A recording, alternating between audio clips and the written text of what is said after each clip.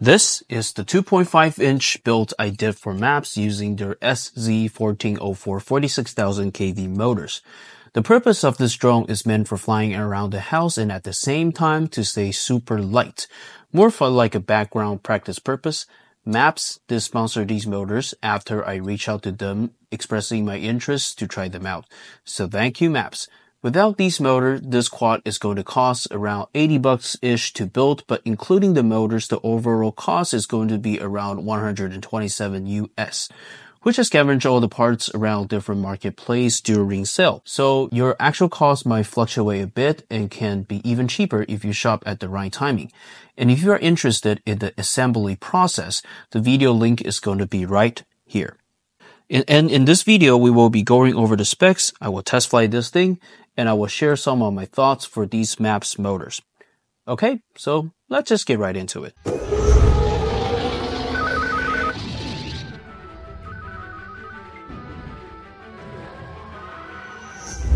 Okay, let's do a quick overview of specs so you know what parts I'm using and the price I was able to land on. The first item is the frame. And this is a generic 2.5-inch frame from AliExpress. The cost is about $12 US. Nothing special about it. It's just the cheapest option that has TPU prints that I can find. Next is the flight stack. And this flight stack is the brand new SpeedyBee F405 Mini 20x20 stacks. You get tons of UARTs and function available at a very affordable price, around $44 US. Okay, so next is the VTX system.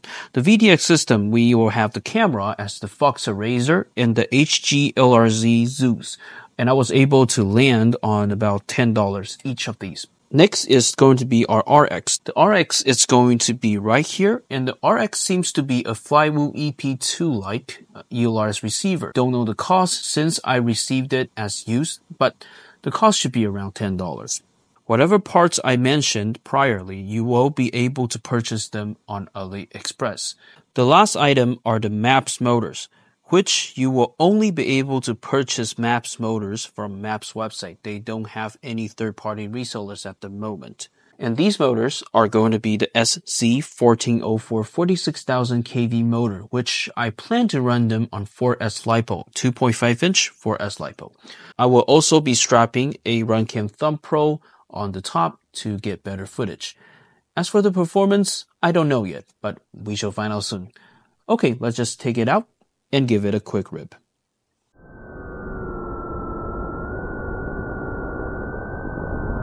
Okay, so the current footage you are seeing is coming out from the Runcam Thumb Pro at 4K 30 frames per second. And as this tiny quad is not ducted, we're just going to fly this outdoor, so my wife does not kill me. Obviously, you can probably already tell that these motors are pretty smooth and it handles 4S quite well. I'm using the smallest 4S LiPo I have, which is the 400 mini M1s, to try to preserve the weight. For the camera stuff on the top, it does feel quite bulky, but you still get some decent amount of punch out from these motors as long as you are running it on 4S. I also tried to flown it very aggressively with these 4S motors just to see if the motor heats up, and the result is quite okay, no major heats, and the performance are fine. Also, the biggest problem with this build is not the components but the frame. Trust me, don't buy these generic frame from AliExpress. Yes, they are very cheap, but the quality is generally pretty poor. For the one I had, the arm still has a slight wobble even though I try to screw it as tight as I can. And this does impact my flight when I'm trying to do maneuvers.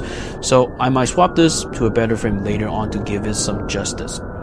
Please learn from my mistake and don't buy these generic frames. Okay, let's head back to the bench and let me share my final thoughts of these motors. Okay, we are back. Straight out the bat, I am fully aware that MEPS is a new company that has an iffy review due to having the incorrect approach priorly on their marketing strategy that pissed the community off, and I do agree that is not correct.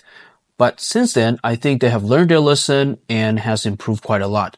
At least I did not get forced to provide any dishonest review. As for the quality-wise, I am not a crazy good pilot to tell the difference right away by just flying them. and I don't have a stress test machine to generate actual data out to see the actual numbers of how these motors are performing. But I will say these MEPS motors performs as expected, just like any other motors from other manufacturers.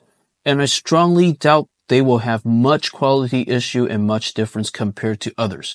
Are they the best motors? Though they are not, and in fact, I don't think anyone should be claiming the title unless there is a scientific proof or technology breakthrough. The reason why I'm saying this is due to number one, MEPS is located in Nanchang City, same as other major FPV motor manufacturers like T-Motor, Axis Flying, and MAP Motors, etc. And if you actually understand China history and the geography, you will know that Nanchang is a major air base for China since World War II. And what comes with it is the aviation industry built around it. And this is why most of our FPV motors are manufactured right here.